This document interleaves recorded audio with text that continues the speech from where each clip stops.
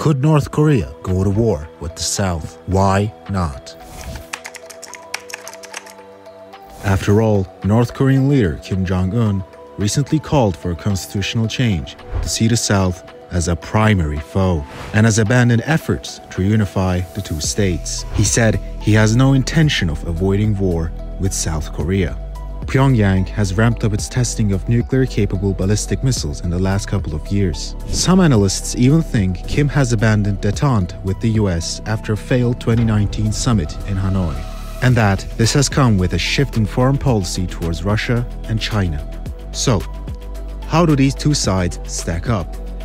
South Korea is twice more populous, with 51.6 million people, in the north, with 25.6 million citizens. North Korea has 1.3 million active personnel in its armed forces, with 600,000 in reserve. South Korea has more than 500,000 active personnel, with 3 million in reserve. South Korea has no nuclear weapons. And that's a stark contrast to its northerly foe, which has been developing and testing them, and making quite a show of it too.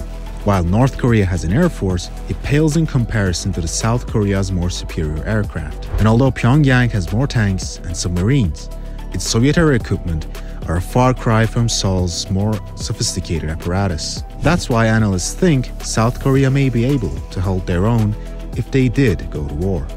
What would happen if they did? This all depends on how deeply North Korea infiltrates. Where will movements stall and where will the front lines be? Remember, there are no real natural barriers to Seoul, South Korea's capital, which lies 35 miles away from the DMZ.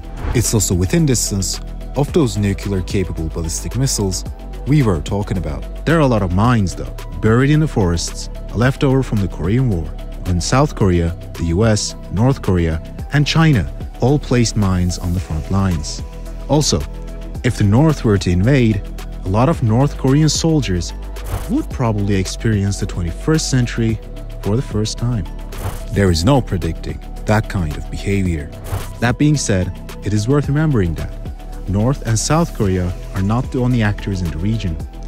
The US, too, has a major stake in the region.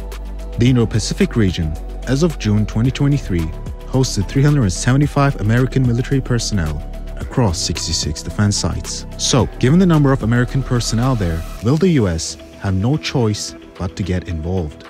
And also, how deeply would the US get involved? They could either put boots on the ground or provide air support help with intel. North Korea has long been trying to dissuade US from the region by developing more nuclear weapons. This hasn't gone according to the plan. Washington's military cooperation with Seoul has only strengthened, and they have roped another country into their liaison, Japan. The three countries signed a security pact in 2023, and it, along frequent military training, has served as a quite formidable threat for the North Koreans. If the US were to step in, will China and Russia decide to then too? They may be aware of how the US is occupied with other fronts in Ukraine and the Middle East. Maybe they could take advantage of a distracted US. So, all this finally leaves us with when. If North Korea were to invade South, when would be a good time? That will be when regional actors are distracted and their resources tied up. So basically, when China invades Taiwan. That, of course, depends on whether Washington will opt to stand between China and Taiwan in the first place. But that is a story for another episode.